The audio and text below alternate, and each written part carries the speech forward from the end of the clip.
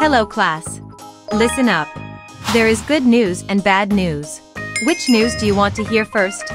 I think hearing the good news at the end may give us feel better. I agree with Timmy's that. Alright. Then let's start with the bad news. The bad news is, the midterms have been moved up a month to next week. Oh wait, guys, it's April Fool's Day, and the teacher is trying to fool us. You're right, Timmy. It was an April Fool's Day joke. But today we have some really good news for our class. What is the good news, teacher? We have a new student.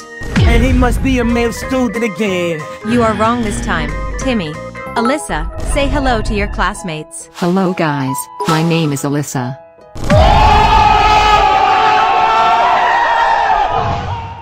Alyssa, look how excited your classmates are. Yeah, I know I am beautiful. Smile around here, she really is my type. Time to check my locker. What is that? Based on my calculations, I think I like you. So cringe. Who wrote this lame love letter? I wrote it. Nerd face? Listen, judging from the physical regions of my brain and heart, I think I like you. Oh jeez. Why don't you go on a date with me? Hey nerd boy, listen.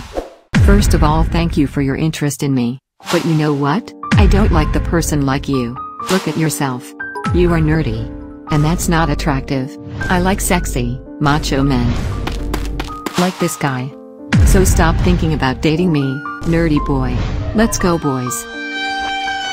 Just wait. I'll work out hard. I will become a sexy macho man.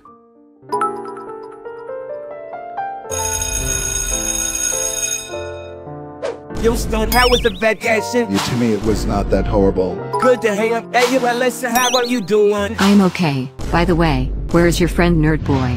Actually, I have no idea. The only thing I've heard about him lately is that he grew taller during the vacation and worked out a lot. Guys, I think Nerdface is coming here. Hey guys, how are you? Jesus, my God. See you in the classroom soon, guys. Oh my god. That is the sexy macho man I have been looking for. Okay nerd boy, I changed my mind. Maybe I could date with you. Get away from me, Alyssa. Are you rejecting me? But why? You wanted it before. Oh my, I cannot hold it anymore.